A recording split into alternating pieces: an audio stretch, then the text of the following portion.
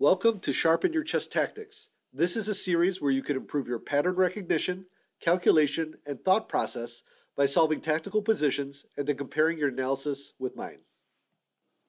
Hello, chess fans. This is our starting position for Sharpen Your Chess Tactics number 5. And here it is white to move, so go ahead and pause the video, and I'll see you in a few minutes. Okay, let's get back to it. I hope that you had a chance to solve the problem and write down your analysis. And let's go over this position. First off, there are a few notable features of this position. First, we see that white is attacking black's rook on a8. Second, we can see the relative looseness of both kings. Black also has a hanging pawn, or I'm sorry, a hanging knight on f4. And finally, we see our rook is immobile here, and that this pawn is also hanging at the moment. So these are at least some of the main features of the position that you might have considered when you were analyzing it. And I guess we would have to look at a couple options in terms of our first candidate move. And at one point we should see what happens with bishop takes a8. But we also see there's this danger here, so we would win an exchange here, but we also see this danger here of black taking here on d4 and then winning the exchange over here. But let's take a look at bishop takes a8, because I think we can eliminate this pretty quickly as a candidate move, because after bishop takes a8, queen takes a8 comes with check.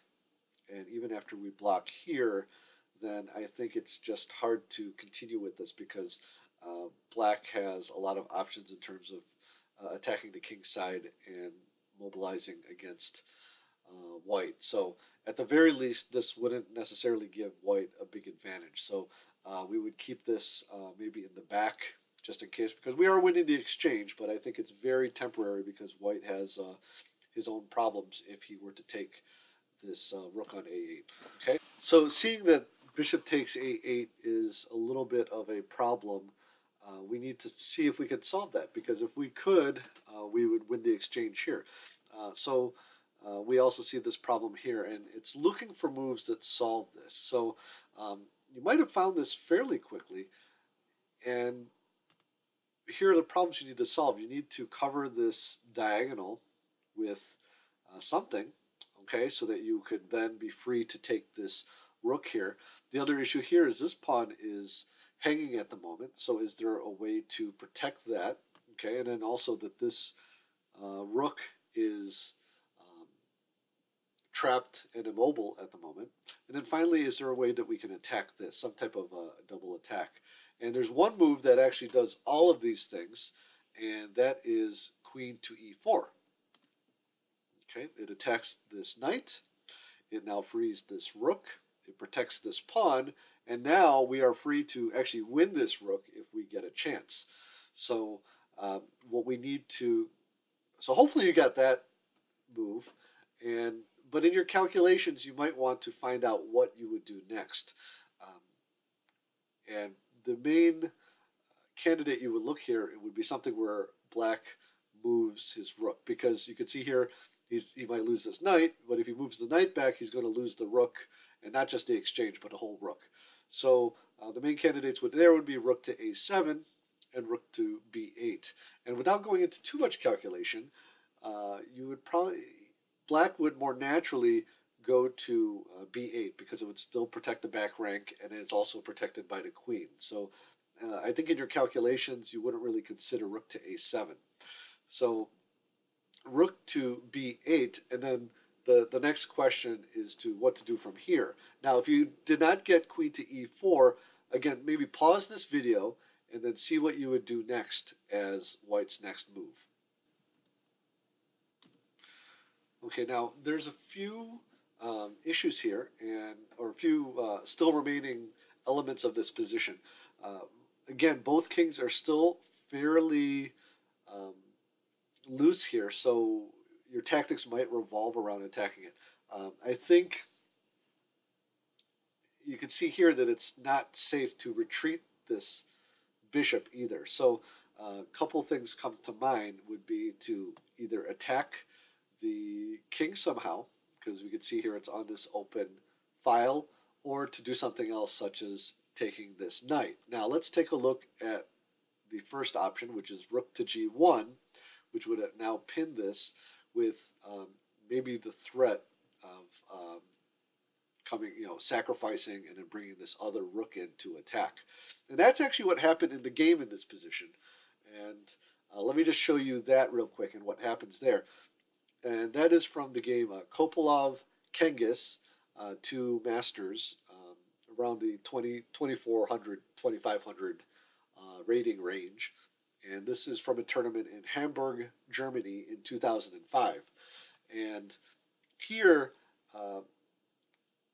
Black played the move d6. And that is a prophylactic move, the idea being that after rook takes g7 check, which was played in the game, king takes g7, now white does not have this check here on e5. Okay, in the game, white played rook to g1 check, and after king to h8, played queen takes f4. And then after e6, and again, freeing the queen now to protect the f6 square, queen to g4 was played to threaten checkmate on g7. And then after queen to f8, simply c takes d6, threatening to push this pawn forward and promote it. So at that point in the game, Black resigned. However, if we go back to rook to g1, this actually is a mistake. This is not the best move to play in this position. In fact, it is a losing move because Black has to counter attack knight b to d3.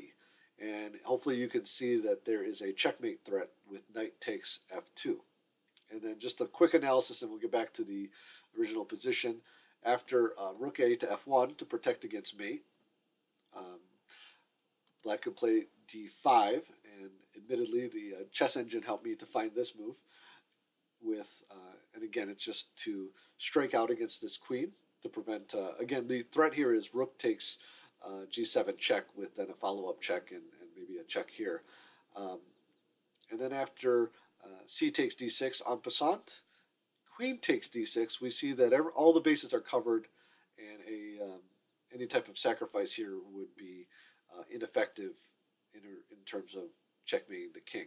Okay, so going back just to the game, rook to g1 was played, and maybe you saw that as one of your options, but then knight b to d3 both protects this knight and also threatens checkmate, and everything is fine for Black in that position. So let's go back. So after rook to b8, the best move here, and again you need to look a little further, would be queen takes f4. Now naturally you might think to yourself, well, he could now play rook takes b7, and it's this point in the calculation where it can get a little bit tough to look forward, but we need to see, again, looking at it from not just a bunch of moves that we're trying to randomly calculate, but what are the features of the position that we can utilize. And again, the main feature here is, again, this weakness of the king. So the next move here would be rook to g1, and threatening. So let me just say, let's say this rook just goes back, and this is just as an example. Then this is threatened, which is rook takes g8, g7 check, and after king takes g7, rook to g1 check, and then after king to h8, then queen to e5 is checkmate. Okay, so that is the threat, is that sacrifice on g7. So going back, so to defend against that, Black would have to play queen to f8, and then we still have a little trouble now for Black, because after rook takes g7 check, queen takes g7, we have rook to g1, pinning the queen.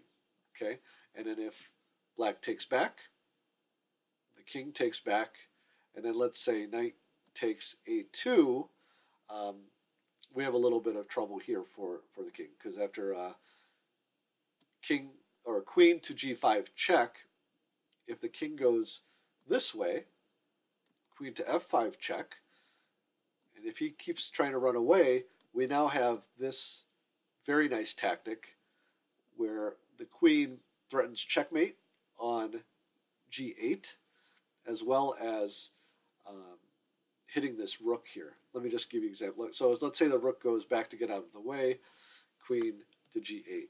Now, if we do this to prevent the checkmate, then we lose the rook. So we could see that's how that goes. Now, let's go back here to queen takes f4, okay, and rook takes b7. The point here is that I don't necessarily, now if you saw all of that, that is, you did better than I did when I first initially calculated this position. But the idea here is to maybe see this next move, rook to g1, and seeing that after queen to f8, queen takes g7 check. And again, just so you know, if you were instead to play king takes g7, because we covered queen takes g7, then rook to g1 check, king to h8, and then queen takes f8 would be mate. So after queen takes g7 would be to see this pin here.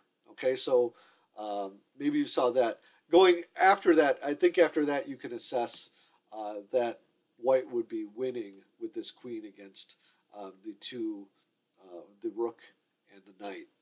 Because white also has, let's see here, white also has an extra pawn to boot. So that would be the solution.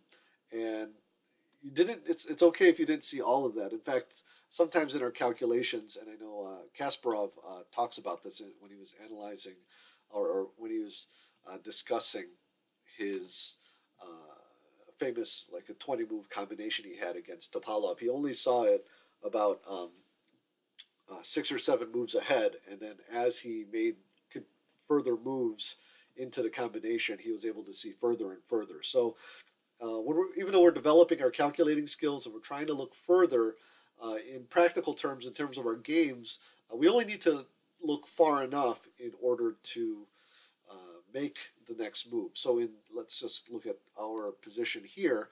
After this position, we just have to see, well, first we have to see that taking on a8 is incorrect, but we have to see that queen to e4 solves all of our positional problems and threatens and makes a big threat here. And after that, we would look at rook to b8. So hopefully those first 2 moves were easy to see. And after that, we can look further. When you're looking at queen takes f4, you would consider that rook takes b7, and then the next point after that would be to see that yes, you can attack now black's king, particularly with this pin to start off with, kind of building on each other. So that was kind of the idea behind picking this problem, is being able to combine our calculation, and it's not always the case that we need to look so many moves ahead. Now, some of you may be able to look that far ahead, and again, that's great. There's obviously many benefits to that, but for the rest of us, we just need to be able to see the main elements of the combination and be able to make the next move and then continue on from there in our combination. So, hey guys, thanks for watching this video. I hope you found it helpful, and I hope you enjoyed it. If you do, please press the like button. If you haven't done so already, also check out my website, betterchesstraining.com, where you can find some articles about improving in chess, along with the videos you see here on YouTube. Check that out, and I will see you soon.